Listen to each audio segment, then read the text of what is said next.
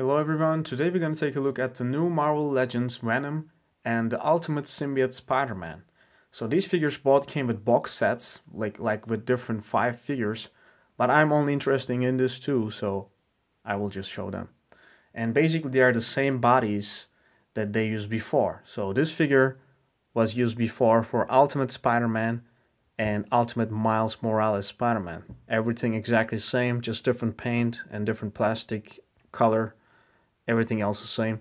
And the Venom is basically this Venom, the animated Venom, but with darker, not darker, but this was more like blue, and the comic Venom, the regular comic Venom is more black, and it comes with a different head. We will compare with this later. So first, let's take a look at the Spider-Man. He comes with different hands, everything you need. So the web shooting hand and the fist hands, and I already have him here with the wall crawling hands. Great, we got the wall crawling hands. And the plastic is really nice. So it's purple, it's really like metallic purple. I think it really looks just like from the Ultimate Comics. And also the video game, I was a big fan of the video game, so I'm really happy to have this figure. And I think it looks great. I would have been happier, of course, if he came along, just a separate release.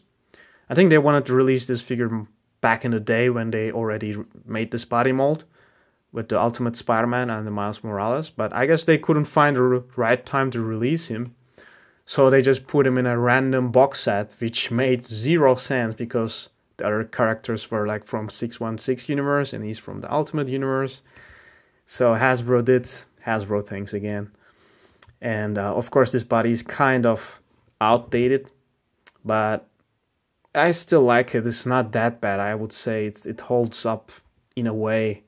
It's lacking the butterfly joints and has, of course, pins, and it's a small figure, so you're gonna have to see the pins more, and it's gonna bother you more, especially inside the arms. But it's not that bad, I have to say.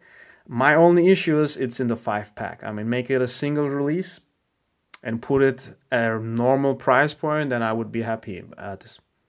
Yeah. The paint is amazing. That's what I have to say. The plastic paint, I mean. And the white is actually also, I mean, it's clean enough. It doesn't bother me. On the back, it's a bit thin. Yeah, I mean, this is not good. It's too thin on the back. Okay. On the front is fine, but this is terrible. It should be much thicker, I think. I mean, it doesn't peel off or anything. That's good when you articulate it. So it's the same figure as before. So the articulation is not that bad. But yeah, as I said, it lacks the butterfly joints. It's still kind of fine. You can make some nice poses. The head can look really high, as you can see. So it's not so bad. But yeah, I expected much more because also I am a big Ultimate Symbiote Spider-Man fan because of the video game. I wish they also release a Venom figure in this purple color and with the Monster Venom body mold. That would make me really happy with a new head sculpt. Of course, give us a new head sculpt if you do that. And I guess this is a new head sculpt because the lenses were different on the other 2 Spider-Man. I suppose. I don't remember. Maybe the Miles had this, but Peter not, because it should be different inside. It shouldn't be just one piece. It should be like black lenses and then the white part. So yeah. And of course this guy is much smaller than a regular Spider-Man figure. As you can see here, the retro Spider-Man. He's really a teenage body mold, so yeah. Ultimate Spider-Man was this small. So that's nice, so that's correct. And let's put him back in his pose. I like this kind of jumping pose that I just had. And yeah, it's easy to pose the figure. The leg articulation could be a bit better, I think. It's a bit struggling compared to today's standards of Spider-Man. I mean, I have to compare it with the new figures, of course, because it just got released. So they took the risk to release this old body mold. So I have to criticize it. I got this Mayfax stand, which has a tiny clip, and yeah, it's gonna look okay on the shelf. I am glad they used this purple plastic, otherwise it would suck. Imagine this is just plain black. That would really suck. So there is something special about it still. And the Venom figure. So the Venom figure comes with this new head sculpt.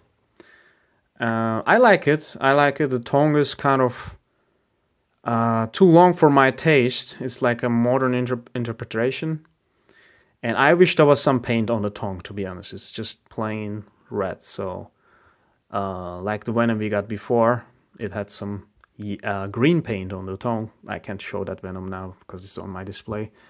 So no paint on the teeth, or I mean no details, just white eyes. I think that's the problem with this head sculpt. It's a nice head sculpt, but lack of detail, it kind of looks cheap. So yeah, it's fine.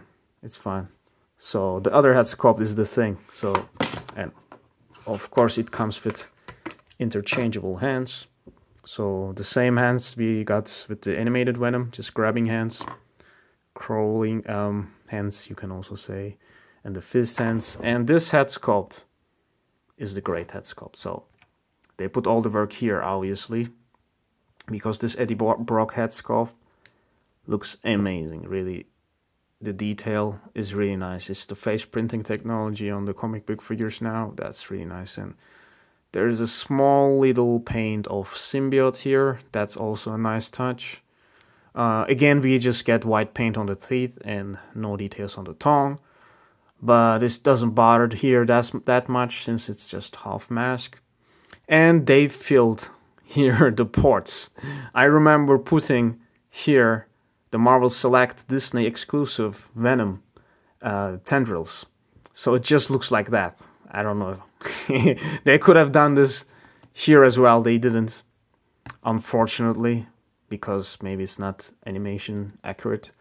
But yeah, it could have been nicer. And unfortunately, I have some paint issues here. As you can see, the blue is coming off and some parts of the black, so it didn't hold up that well.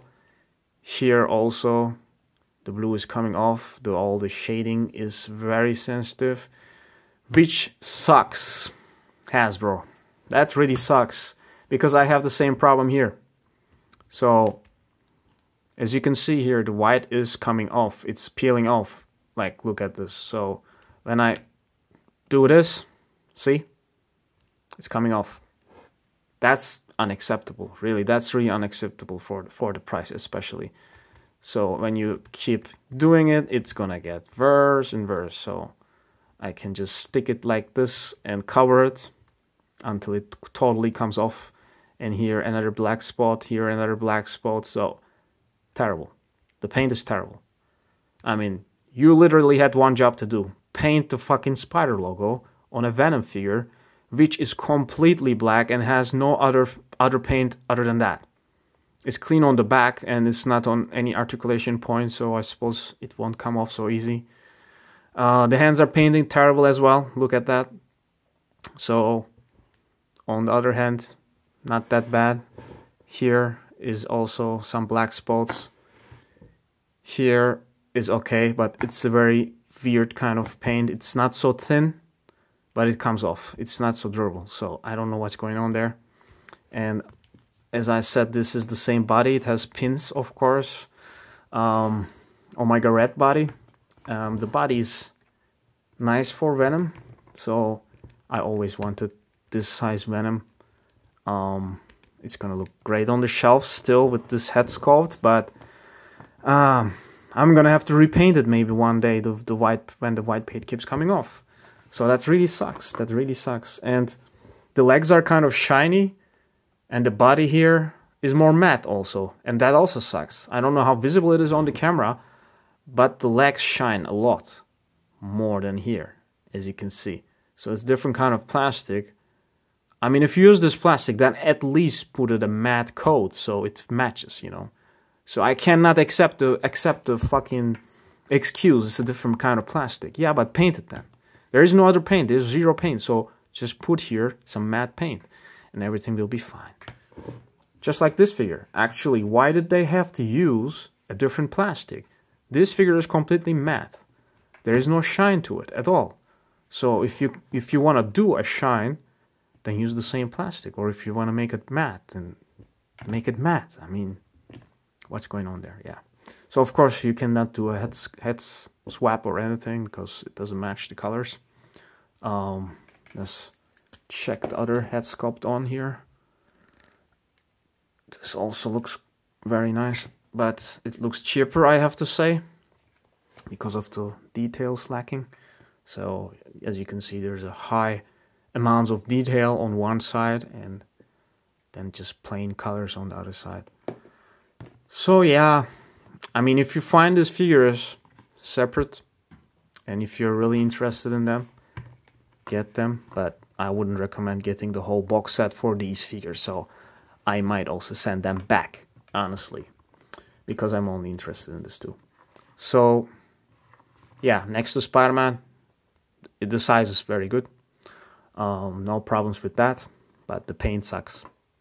That's it for today.